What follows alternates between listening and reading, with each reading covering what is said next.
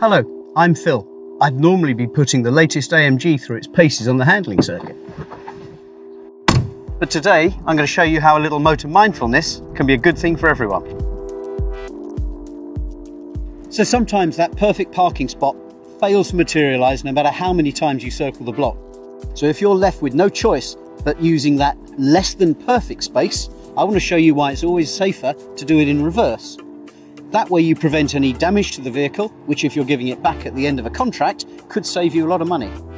Your modern car might be fitted with sensors and cameras to help you park, but for today we're going to keep it really simple and just use the mirrors.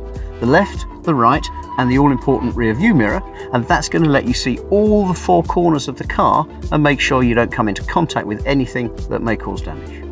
So whilst it's something we've always been taught, by reversing really slowly and getting the steering lock on at exactly the right time, it's easy to park in a space a little more than 4 feet longer than the car.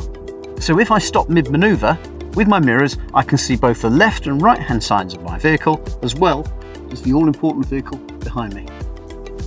So by turning the wheel the other way, it brings the front end in, and there you are.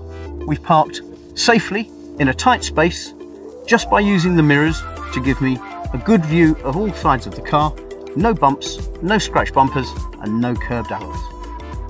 So now we've learnt to parallel park, please look out for more tips coming from the team at Mercedes-Benz. Mercedes-Benz Finance, here to help.